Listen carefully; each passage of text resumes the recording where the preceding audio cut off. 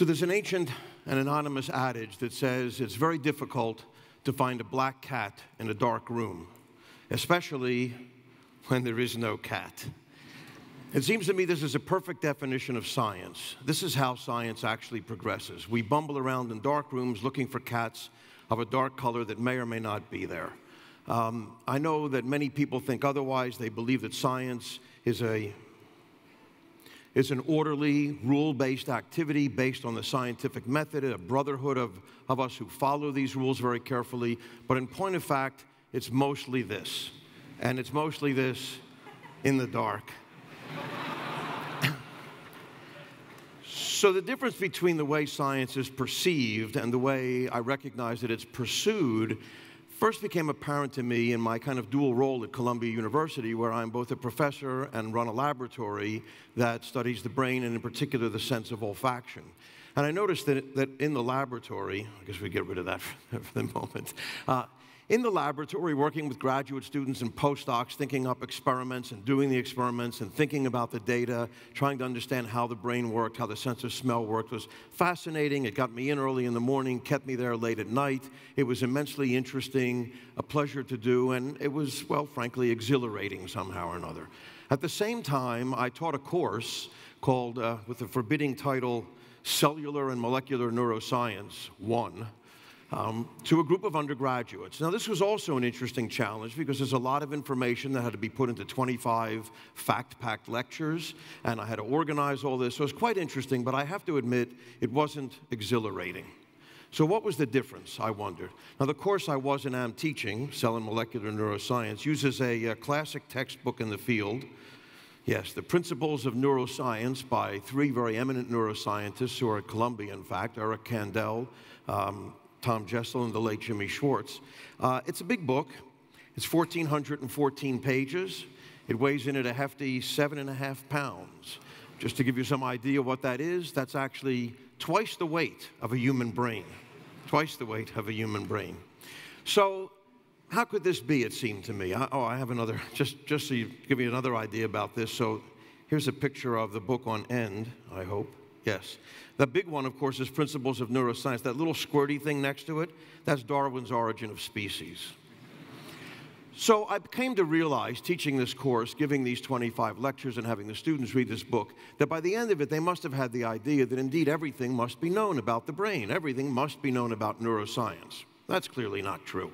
They must also have had the idea, I think, that what we do as scientists is we pick away at it, we come up with a bunch of facts, and then we stick them in encyclopedic books like this and kind of send them off to be whatever they're going to be. And that's not really true either. When I go to a conference, a science conference, and at the end of the day retire to the bar for a couple of beers with my colleagues, we never talk about what we know. We only talk about what we don't know, what we need to find out. What's critical to know, what we haven't known and need to know to get to the next step, and questions of this sort. So it seemed to me this was best capsulated in a phrase by Marie Curie. This was written in a letter to her brother after she gained her second graduate degree, in which she says, "One never notices what has been done, one can only see what remains to be done." And I thought, yes, that's it. We're not teaching these students about what remains to be done. That's the crucial thing. We have to teach them what remains to be done. We have to teach them about the ignorance. I thought, finally, I have a subject I might be able to excel in here. I must say in passing, this is one of my favorite pictures of Marie Curie because I'm convinced that that glow around her is real and not a photographic effect. This is a true, that's not true, I don't think, but it is true that her papers are still so radioactive, so hot, that they're stored to this day in the Bibliothèque Française in a lead-lined concrete room. And if you're a scholar and want to go work on them, you have to put on a radiation hazmat suit, if you can imagine. So, all right, so I began this course called Ignorance, in which I have members of our faculty, members of our science faculty, and other faculties come and talk to students for a couple of hours on an evening about what it is they don't know, what they're working on, why they chose this question as opposed to that question, what wasn't known 20 years ago that is now, what wasn't known 20 years ago that still isn't known, what we'll be able to do if we know this, what we won't be able to do if we don't know that, all of these sorts of questions. And so it's always interesting, I guess, when I have to call a member of the faculty for this course. Hello, Albert, I'm teaching a course on ignorance. I think you'd be great. But once they get over that, they turn out to be quite good. Now, I use the word ignorance, of course, to be at least intentionally provocative here, and I don't mean the kind of ignorance that's meant by the most common use of the word. I don't mean the kind of ignorance that means simple stupidity, willful stupidity, a callow indifference to facts or data.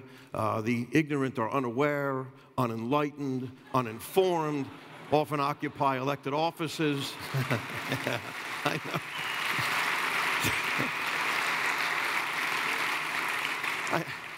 I know this is a cheap shot, but I have to tell you, honestly, I spent quite a bit of time thinking about a graphic to cover that part of the talk, and this is really it, you know, it was obvious. So I don't mean that kind of ignorance. What I do mean instead is a kind of ignorance that was not first mentioned, but that's summed up, I think, beautifully in a quote by James Clerk Maxwell, perhaps the greatest physicist between Newton and Einstein, in which he says, thoroughly conscious ignorance is the prelude to every advance in science. So thoroughly conscious ignorance, that's a different kind of ignorance than we normally think of. And this is where science really can be found and where it really works. So let's think about where this ignorance comes from. One way to think about it is what to do about knowledge. Knowledge is a big subject. This was an estimate by something called the Berkeley Institute that in 2002 there were 5 exabytes of data added to the database. That's this number here. Their updated estimate is that by 2012 we'll have 2,500 exabytes of data. And so we all feel rightfully like we're sitting on top of some of us get to the top of the pile. Most of us are at the bottom of the pile of facts that have been accumulated by science. And this is kind of the accumulation model of science, which I'm going to hope to convince you is wrong. Not only have we accumulated all these facts, which makes the whole operation seem quite impregnable, but of course it's growing at an alarming rate. So in 2006, there were about 1.3 million scientific journal articles published just in that year. There's a 2.5% yearly growth. So by this year, 2012, we should have about 1.6 million scientific journal articles published. Given a little over 500,000 minutes in a year, that means there's a brand new paper every minute. I've been talking here for 6 minutes. We have 18 new papers that none of us have read, so it's time to get to work, right? So what do we do about this? Well, would you think I was lying to you if I told you that scientists have solved this problem largely this way? We don't really worry about all those facts. Of course, we keep track of them, but every scientist knows that in the end, the facts are actually the most unreliable part of the process. They're the things that change. They're the things that get revised. They're the things that are there temporarily to help us frame, in fact, better questions. So I want to suggest, I say knowledge is a big subject, but I think ignorance then is actually a bigger one and a more interesting one for us to think about. So we have several models of science that are very common and popular that I think are wrong. So I'm going to try and disabuse you of those a little bit. One of them is that scientists are busy patiently piecing together some sort of a puzzle, putting pieces in one after another. I think this model is wrong. First of all, with puzzles, the manufacturer has guaranteed that there's a solution. We don't have any such guarantee. We, in my opinion, probably don't even have a manufacturer, to tell you the truth. So I don't think the puzzle model works, and it also gives you a sense that things could be finished. And I don't believe that's necessarily the case either. Another common model is that of an onion, that we're unwrapping an onion, we're unraveling something, taking off layer after layer to get to some fundamental kernel of truth. And I don't think that's the case either. I think it's too static an idea, too contained an idea for what science and the scientific effort is. A little prettier, but I think still somehow wrong, is the notion of an iceberg, where only the tip of the iceberg is visible. The vast majority of it remains unknown and invisible to us. Again, I think this model, although attractive, is kind of wrong because it suggests there's something there that we can eventually uncover. Or I guess in the current situation, we could just wait for it to melt. Sorry, that's bad. So I'd say it's really none of those sorts of models because they're all too static. And the one I prefer is a watery model also, but the idea of ripples on a lake. So that as the circle of knowledge increases, so does their circumference increase, that part of it that's in touch with the unknown. So that as knowledge grows, so grows ignorance. And it's really, that's the important thing. Where the action is on the outer rim of this ripple on the lake.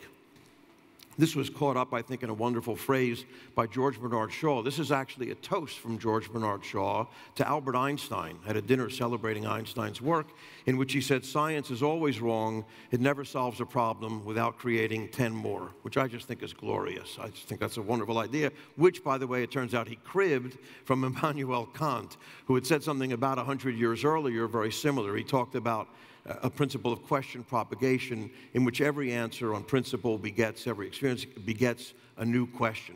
Of course, Shaw, in his inimitable way, raised the stakes by an order of magnitude, but I think he was probably right about that as well. So this is the idea that, in fact, the answers create questions. So we may think commonly that we begin with ignorance and we gain knowledge somehow or another, but I would like to suggest to you that the more critical step in the process is the reverse of that. That what we do with knowledge is gain better ignorance. We find higher quality ignorance from lower quality ignorance. We frame better questions and we come up with better programs for finding the answers to those questions, which only, of course, lead to further questions. Yes, it's a double-sided arrow, I'm sure, and it works both ways, but I'd like to suggest that the important way is really generating ignorance. All right, so the only problem with this, or a problem with this, that I hope you've thought about a little bit, that I'm going to tell you about anyway, is that this suggests that science, then, the values of science are ignorance, doubt, and uncertainty, which doesn't sound like a very saleable product, especially for those of us on grants or who worry about things like climate change, tobacco issues, things of this nature. So let's talk about the difference between ignorance and something that's somehow or another unreliable. All right, scientific progress generates ignorance. So one question is, does ignorance equal uncertainty? Does uncertainty equal doubt? Does science create uncertainty and doubt? Well, the answer, I think, is a resounding yes, it does. But the crucial distinction to make here is that uncertainty is not equivalent to unreliability, that unsettled science is not unsound science. And this is a crucial idea to get in one's head. It's very difficult for us to do so. I use this as an example. I've actually stole this from a colleague of mine, David Halfand, an astronomer, who talks about the development of how we think about weather from the primitive to the scientific. So primitive humans might have, in the middle of a storm, like I just came out of in New York, said, the wind is angry. A slightly more sophisticated, not much more, but a slightly more sophisticated idea might be that the wind god is angry, let's sacrifice a couple of virgins and see how that goes. So, but the more scientific, the more modern explanation is the wind is a measurable, if currently unpredictable form of energy. Now, I would say to you that the first two of those statements are a complete and total explanation.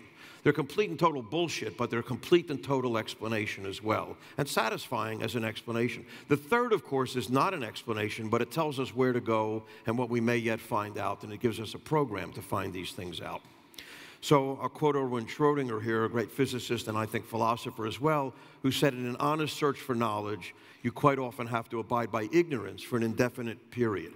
Now, this causes a problem, though, because human beings don't like doubt. They don't like uncertainty. I believe as a neuroscientist, our brain was not built for uncertainty. It was built for certainty. If you see spots over there on the forest floor, you really don't want to worry about whether that's sunshine through dappled leaves or a leopard. You just kind of get the hell out of there. So you make a very quick decision about it. And this can be seen, I'm going to give you an example of it that we can all do as an experiment, in a set of illusions that are known as typically as ambiguous figures, and why it's so difficult for us to keep uncertainty in our head and work with it. So here's a very famous illusion. I've gotten this particular one as a cartoon in the New Yorker. The beautiful woman turning her head to the other woman says, I'm turning into my mother, because you can also look at it this way. So she can also be the profile of an ugly old hag. And you can now see it either way, so you can flip back and forth and see it both ways. So you can see the ambiguity in the figure, but note that you can never see both things at once. You never ever see both solutions at once. Another example of this is a famous illusion called the Necker cube. Amazing to begin with, because we see a three-dimensional cube when there's really nothing there but lines on a two-dimensional flat surface.